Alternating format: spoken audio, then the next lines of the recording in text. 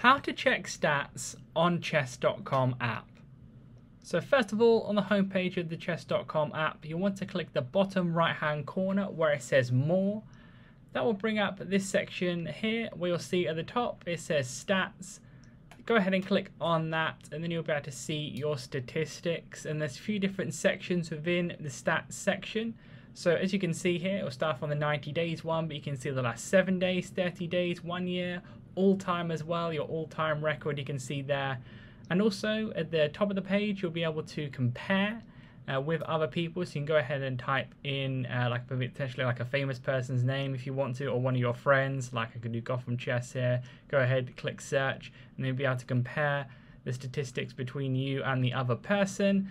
And also you can do a few different other things. If you click the drop down at the top part of the stats, you can see all the different ones here, the rapid, blitz, puzzle, etc.